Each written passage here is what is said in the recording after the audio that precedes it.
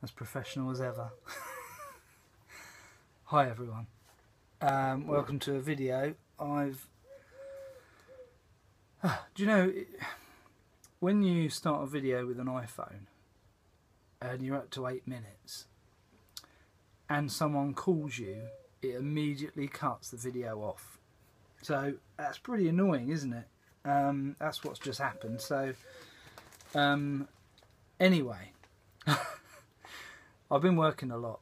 I think it was perhaps a month ago since my last video.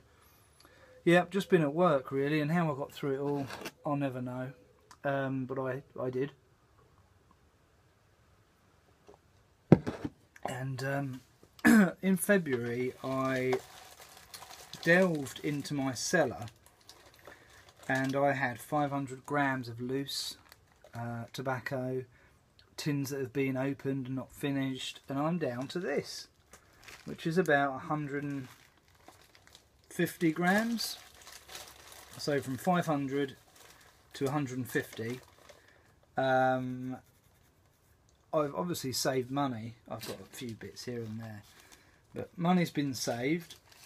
I've enjoyed smoking it all, and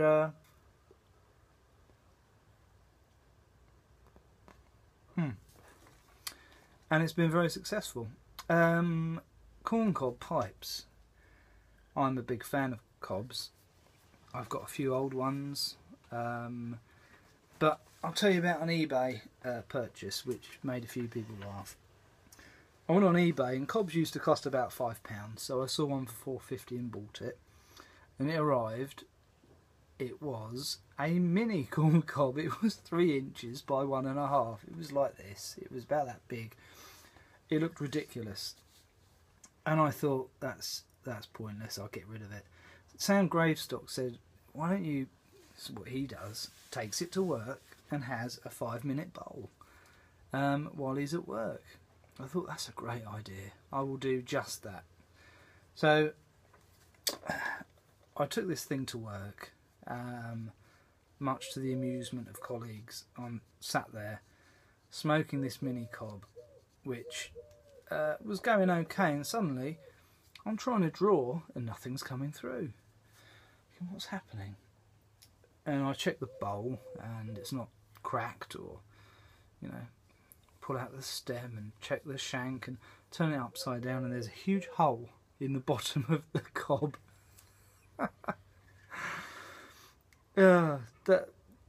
That was a particularly difficult and trying day. So I threw the I can't be dealing with it, and I threw the thing away. Went onto eBay, smokeking.co.uk have got an eBay shop on eBay, so I picked up 2 of these legend cobs, which are beautifully made Missouri Meerschaum cobs, and they smoke perfectly. I'm a big fan of these. I'm going to go as far as to say this smokes as well as my Dunhill, my James Upshaw, my Sharatons, Northern Briars, etc, etc. Aesthetically, perhaps not quite as nice as Briar, but for the smoke you get, and this was £5. 2 of them was about £11 for 2. For the smoke you get, you really can't go wrong. So yeah, you can actually dedicate a blend, and I've got some Presbyterian mixture in here.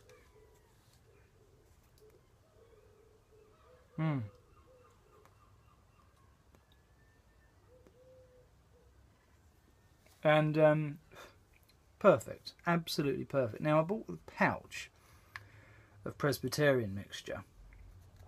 I went on to my smoking shop, and the tins are gone. Where are the tins gone? No one knows. But now they have 40-gram pouches instead of 50-gram tins. So I picked one up. I thought, I really hope it's not going the same way as Bell's Three Nuns, which in the UK we can't get the tins. We have to make do with the pouches, and the pouches are pretty horrible actually. I tried it once and I haven't tried it since.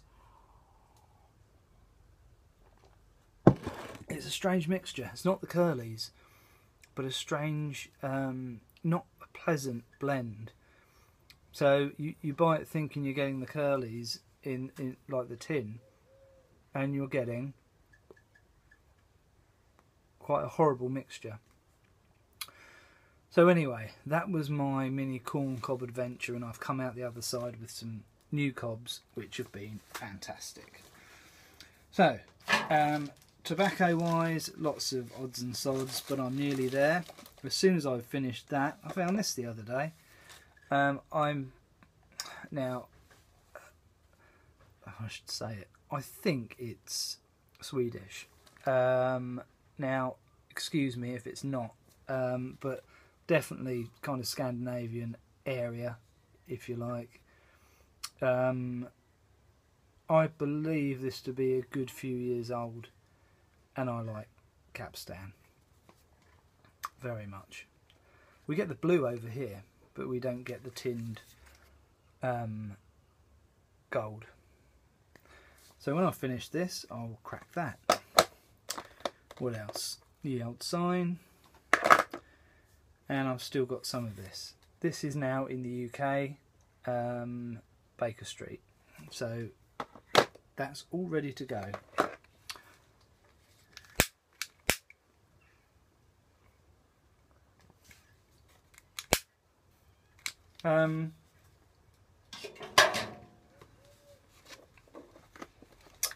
Sort this out quickly.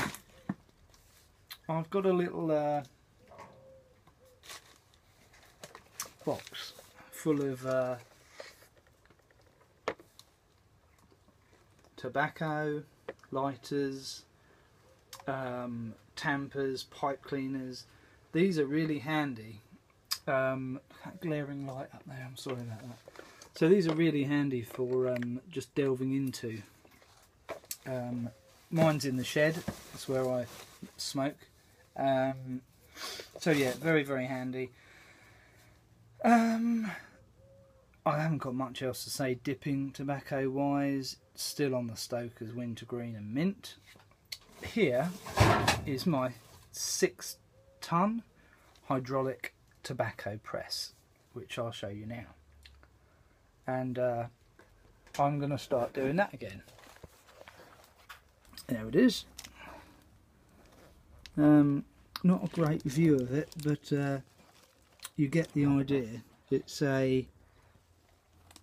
a hydraulic jack. It's there, and you crank it down here, and it presses the tobacco down there. So that's what I'll be doing, I think, in the next few weeks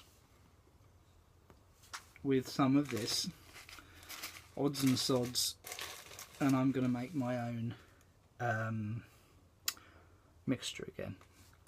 So there we are, guys. Thanks for all your messages, and sorry it's been a little bit of a while, but it's a monthly thing now, I think, at the moment, and certainly in August I'm going to be really busy.